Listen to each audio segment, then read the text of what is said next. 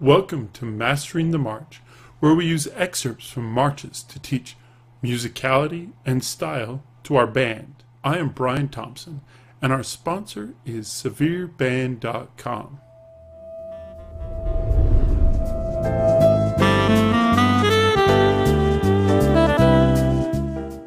Let's get to the lesson. Daughters, Luddle, and Birdwell, discussing march style, said, "Remain true to harmonic aspects of the march." How do we make sure to emphasize the harmony? French horns and sometimes second and third trumpets or trombones play the harmony in a march. We can struggle to hear these parts because they are generally not as strong a player as first, and in a march there are always less players playing harmony than melody. Having a chord progression is what separates many good performances from great. How do we practice harmony in a way to make sure we can hear it all of the time?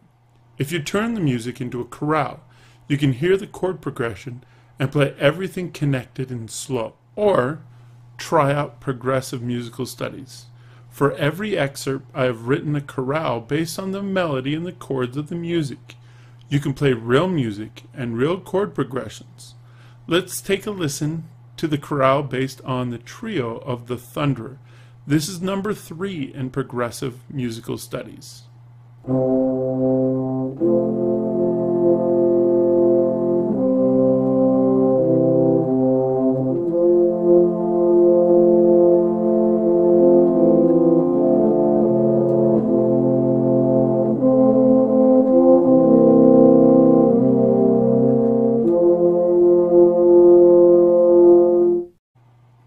See you next time on Mastering the March by Brian Thompson.